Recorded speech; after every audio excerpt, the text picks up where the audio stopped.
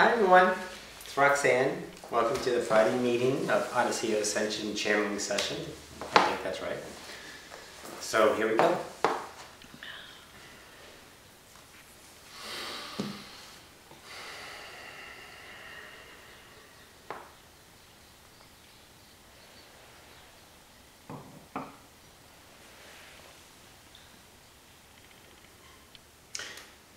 And good morning to you all.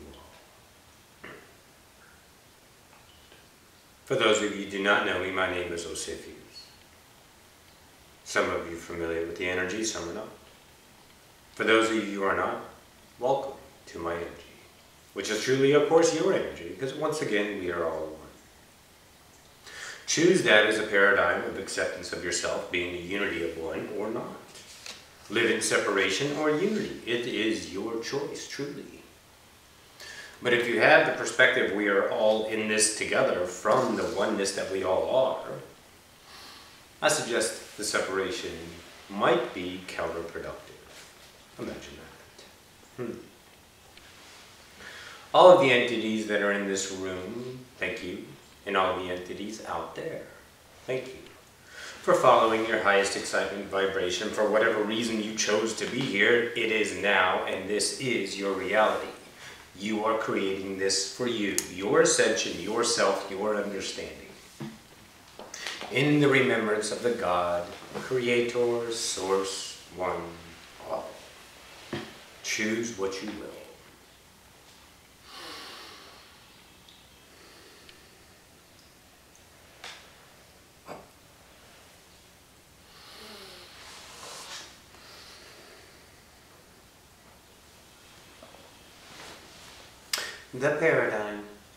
The paradigm of forgetfulness, the message we want to send. We've heard it before, but have you really grasped the paradigm of forgetfulness? Each and every one of you are repeating, or in reputation, your reality through what is once again known. There was a ascender that had a particular question, who was particularly scared, afraid, or separated himself from the unknown. So we would like to discuss that, if you choose. Thank you. In separation of the unknown, where does that leave you? In contemplation, in comprehension, let's all look a little deeper. The known is your experience of now, back. Is that not true? So the only thing that is left to understand is the unknown. Every moment is new, every moment is unknown. What you are doing to separate yourself from the unknown is relying, equating on the known. Your experience, your now, your, let's say, easily said, I think, is memory. For what are you doing? Judging the nows? Judging the experience that you've created in your own reality based on your experience, are you not? If your experience is something that resonates with you in forgetfulness, in other words, you forgot you're the God. So in forgetfulness, you remember. So let's see. Your experience of remembrance is sustaining. For the now is freedom. For remembrance, experience, past, known, is limitation. So there's a resonance, a vibration in here of judgment. Why? Why must you judge? It's okay. We love you because we understand that it is a given belief. In other words, your cultural self, due to the experience you gave you as an individual. Let's look at that. Judgment. Observation of an idea, an interaction, leading to judgment or acceptance. Compassion. The judgment always, one, judges yourself. 2, has a negative vibration, a friction among it, so to speak. So the judgment you give out for the experience that you are giving yourself in that moment is the knowledge that you are choosing to give yourself to expand your conscience, to go into the unknown. But the separation of the unknown through fear, through social conscious acceptance, through this can't be real because it doesn't fit. What does it not fit? There's only one thing. Think about it. Ponder it. If it doesn't fit, what doesn't it fit with? The known. Your direct experience. Your understanding of what reality, illusion, is. So take your known experience and judge yourself for it. Then in observation realize that the experience was given to you not for judgment, sustaining the image because it doesn't fit my reality. That is the unknown that you are truly seeking. So instead of separating that unknown from what you truly are, because you are everything in your reality, instead of the separation, be joyous in the unknown. For adventurers, explorers, seekers of the unknown, expansion, remembrance of yourself as the Creator, God, is why you're here. Your ascension of yourself. If you choose to, let's say, get pissed off at yourself and ask yourself this question: why did I come here? What is my purpose? All of those things that keep you limited, searching for a particular golden nugget of release. There is no golden nugget of release. There is only now. In the process of ascension. Truly. So when you are trying to find something that gives you a sense of peace, realize the peace, the keys to the prison, the last piece of the puzzle, is you and the expansion of yourself. Everything that comes into your reality is not a joke. It is not a fluke. It is not coincidence. It is not good or bad luck. It is ascension. Every moment is you choosing a reality to help you wake up. If you do not choose this as the paradigm, watch your stuckness, your stagnant, your isness of repetition continue until you push up daisies. The limitation that you seek in security is your justification to yourself that it's okay not to expand your conscience because you're just fearful. Change is scary. I can't do that because if I do, I will lose my image, my accomplishments, my marriage, my material items that fill my empty heart for image. Let's look at polarity. Without judgment, what is there? Isness. So you do not have polarity if you choose not to judge. You have the isness of the reality that you are creating for yourself through the acceptance and the compassion you receive by what? Your natural self. From where? Your natural self. From who? Your natural self. All of that is inherent in all of you. You are eternal love. Choose that perspective, that paradigm, that approach to life. The judgment of polarity only leading to one or the other is now disintegrated, is it not? Let's look at it like this. That's good, that's bad. Why does it have to be this or have to be that? Can it not be both? Transmuting into one? into the isness that it originally is, an experience to help you understand, remember who you are. If something is negative in you, in your reality you've chosen to give yourself, you can choose to, let's say, justify it.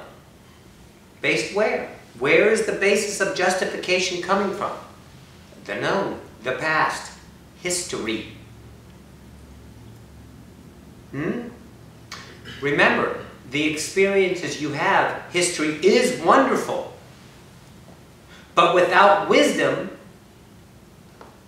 it's just history, isn't it? So the moments of wisdom through your experience of expansion is the purpose of experience in and of itself. It is not to recall those experiences based on the, let's say, reality you are currently receiving, giving you a judgment of good or bad, or up or down, or left or right. In other words, third density polarity.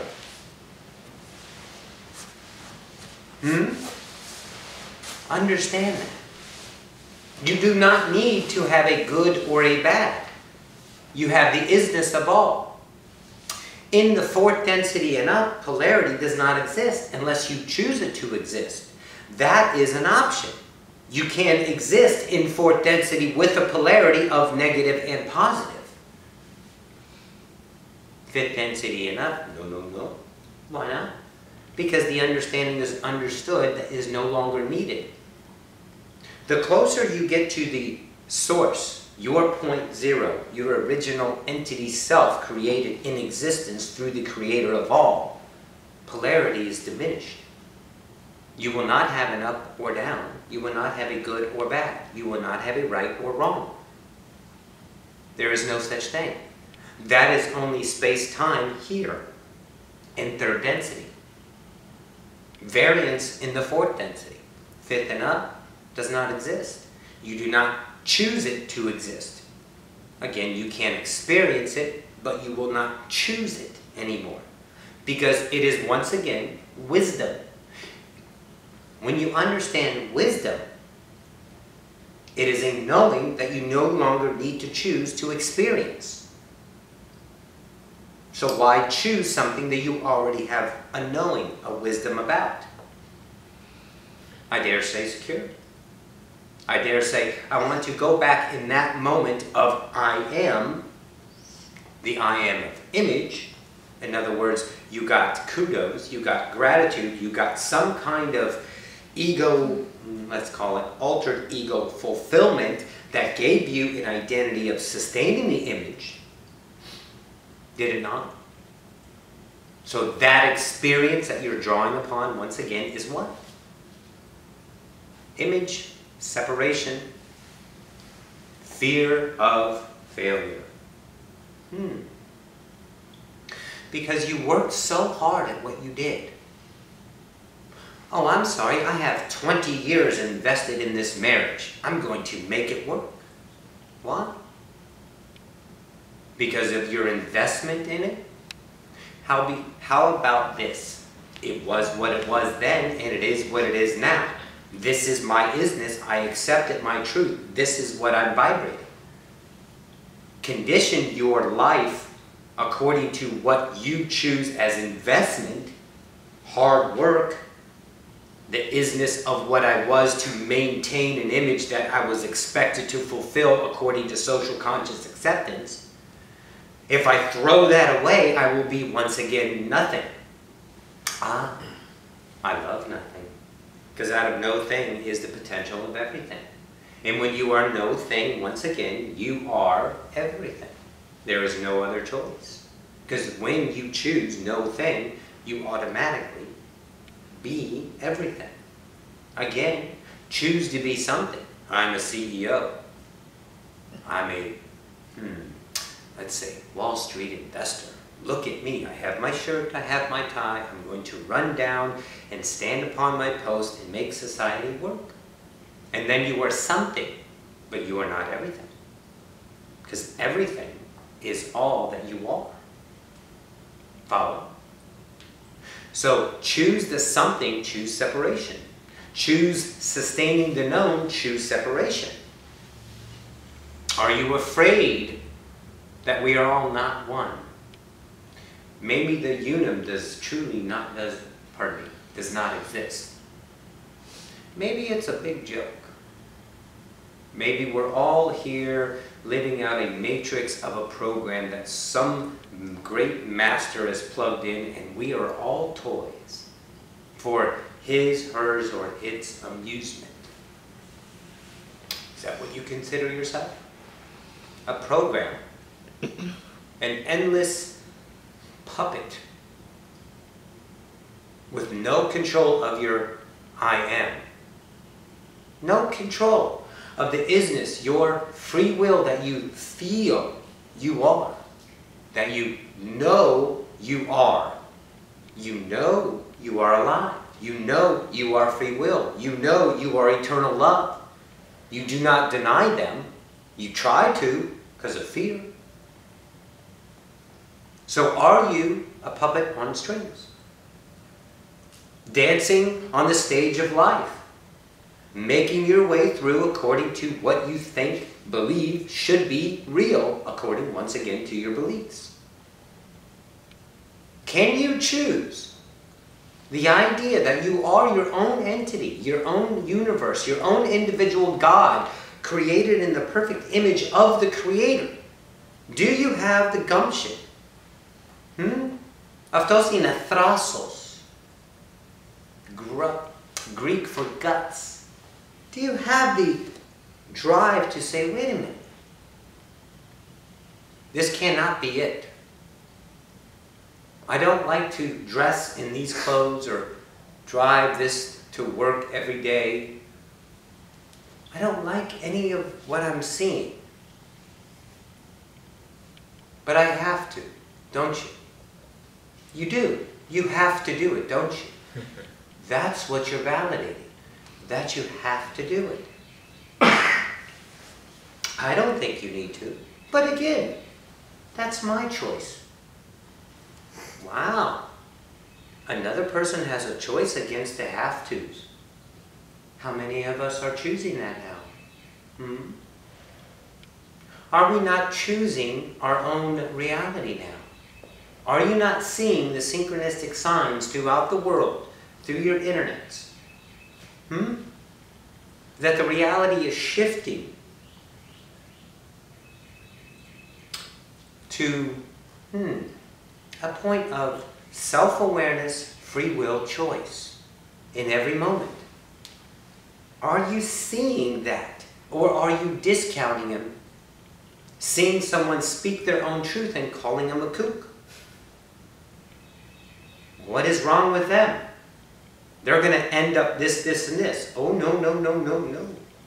That is you seeing yourself in the mirror of reflection of the choice that you want to make, but you are seeing the fear probabilities that you are creating in your reality, what will happen to you if you do what they are doing, choosing their reality.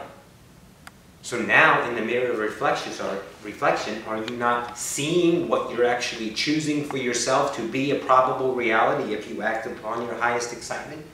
For that person did not come into your life to show you that another entity, another human, another oneness of the all is actually choosing their own reality, being themselves.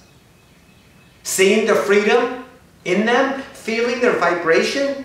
As soon as you come into any contact with them, telepathically or visually, you see that, but you're denying your own self. The judgments is what you're giving yourself.